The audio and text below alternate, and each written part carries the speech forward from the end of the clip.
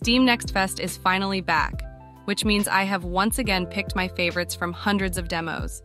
This time I've tried my best to find games that don't have a huge following yet, and I really hope you will find something you like. So without further ado, let's start with Shadows of Doubt, an immersive sandbox stealth game set in a fascinating sci-fi city overflowing with crime. As a private investigator, you follow leads, gather evidence, and use a variety of gadgets to track down a serial killer. What makes this game feel so unique is that, unlike other detective games that put you on rails, you are free to go wherever you want in this fully simulated city. Tail suspects and break into their workplaces at night, crawl through air ducts to find out what your creepy neighbors are up to, check their call histories, emails, or secret documents, and interrogate or bribe their friends and co-workers. How far will you go? And what kind of a detective will you be when no one forces you to play by the book? Speaking of books, let's dive into a world where anything written down comes to life. Inkbound is a unique turn-based roguelike from the creators of Monster Train. Take on dangerous creatures that have broken free from their books and save the magical world alone or in co-op. The combat is tactical and turn-based, but also very fluid, as you can move freely and simultaneously. Actions can be changed quickly.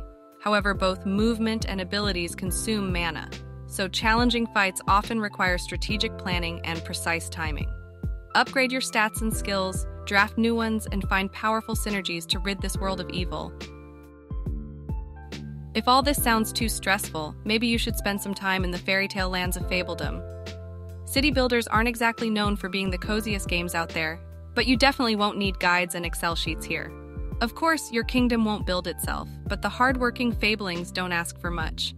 Just give them a warm house, food, and water, and they will gladly serve you. Assign jobs, decorate houses, grow your kingdom, and send out messengers to trade, challenge, or negotiate with other kingdoms. Who knows? Maybe you will even find yourself a prince or princess to live happily ever after. What happens when you mix Hades with Smash Bros. Is probably what the devs behind Spiritfall were asking themselves. This fast-paced action game combines platform fighter combat with roguelite mechanics and a map similar to the one in Slay the Spire. Slash and smash your way through hordes of enemies and accept powerful blessings from elemental spirits to enhance your abilities. In between runs, you can use gathered resources to permanently unlock new weapons, upgrade your skills, and alter the world's rules in your favor. Definitely not in your favor is the world in I Am Future. But you were lucky enough to be fast asleep while a catastrophic event flooded most of the planet. Without a care in the world, you wake up and find yourself on an overgrown rooftop. Use your bionic arm and the resources around you to build a comfy home, craft handy tools, and disassemble old devices. Spend your time farming, fishing, and cooking, or automate your chores with the help of robots in one of the coziest base-building survival games ever. Sure, there are some mutated life forms to take care of every now and then, but other than that, life is great in the future.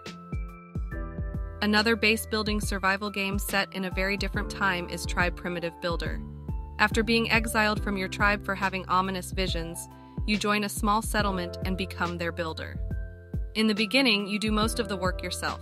Gather resources, craft tools, construct buildings, and provide food for your growing tribe.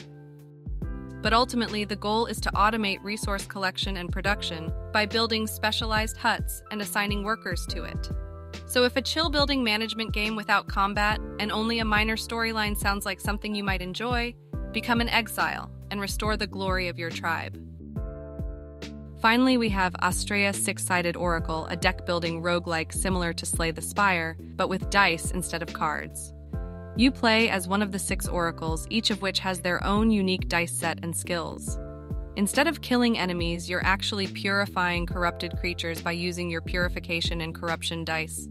Purification heals you and damages enemies, while corruption works the other way, unlocking powerful abilities for you to use.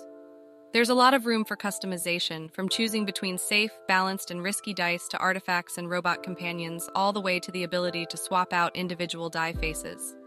To me, these unique mechanics, in combination with the satisfying risk-reward system, make this the most promising upcoming game of the genre. And those are the games that I think are definitely worth checking out. Please let me know which ones I missed and share your favorites in the comments below.